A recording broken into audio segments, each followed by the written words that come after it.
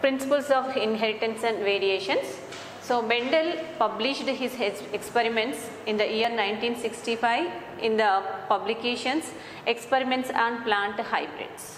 But for his experiments, his contemporaries was not accepted. Why they are not accepted means, so there is no proper publication and communication is the one of the drawbacks, and he given the idea of factors and genes, and the factors and genes with two contrast alleles, they remain in the contrast alleles remain in the long time, but they do not blend.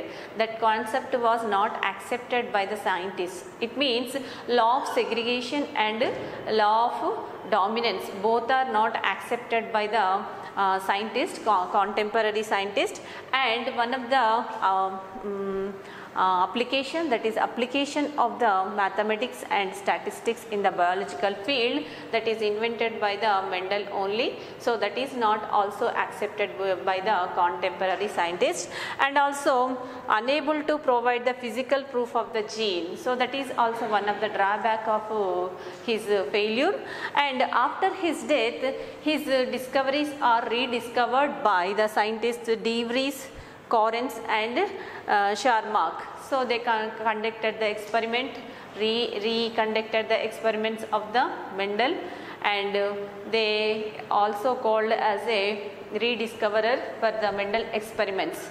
And at the same time microscope was invented, and nucleus also found within the cell, and chromosome material also found at the same time. So after discovery of the chromosomes, Sutton and Boveri, both scientists worked on the chromosome. While they are working on the chromosomes, they concluded that they identified that chromosome behavior is parallel to the behavior of the genes which are postulated by the Mendel.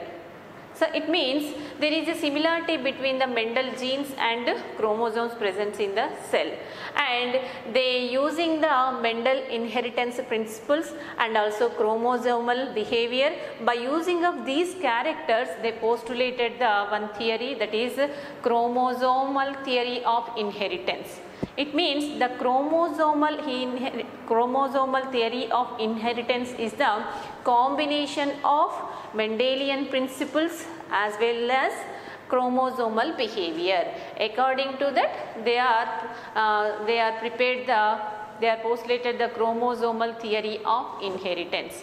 But experimentally, proof of chromosomal theory of inheritance is given by the scientist T.H. Morgan, Thomas Hunt Morgan. He conducted the experiment on the fruit fly, that is Drosophila insect. So the Drosophila insect is it is a fruit fly, it means it lives on banana fruit, and also it easily propagate, it means it gives easily progeny, and also it is easily multiplies. So based on some advantage characters, they gone to the study of the chromosomal theory of inheritance, but he got the results are surprised. Why he got the surprise results means, when it compared with the Mendel's dihybrid cross, the pea plant, when the cross is taken with the help of dihybrid cross, there is a 9:3 ratio of phenotypes. But when same type of the experiment conducted by the Morgan in the Drosophila, by using of the contrast characters of round bodies,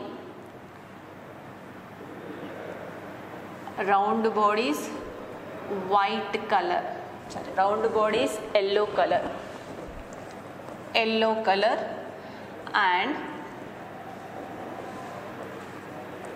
brown bodies with white color.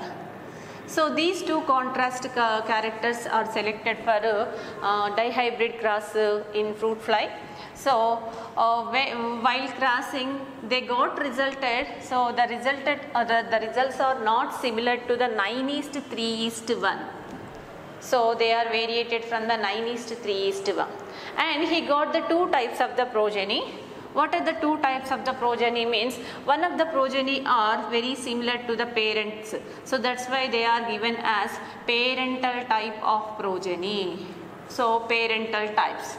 And another progeny are non-parental type. Non-parental type. Out of the 100% of progeny, they received the 98.7% or belongs to parental type. Remain 1.3% belongs to the non-parental type. So what are parental type and what are non-parental type? So the character, the complete characters are shown by the progeny are more or less similar to the parental types. So they are called parental type.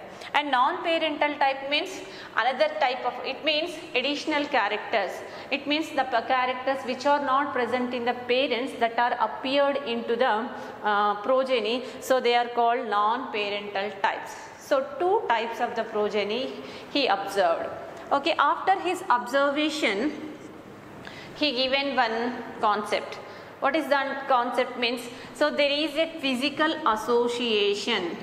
So there is a physical association among the genes which are present on the same chromosome.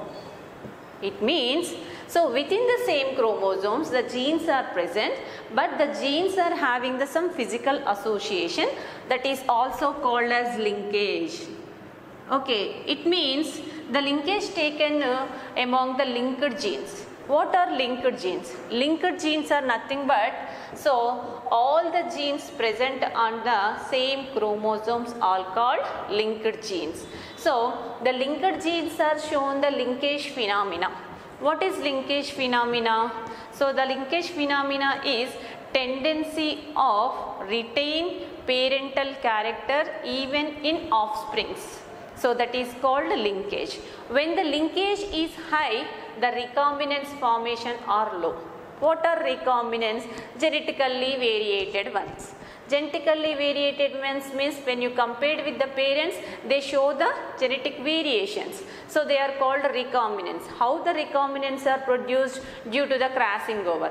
What is crossing over? Crossing over is the process when it occurred means it occurred in packaging stage of meiosis.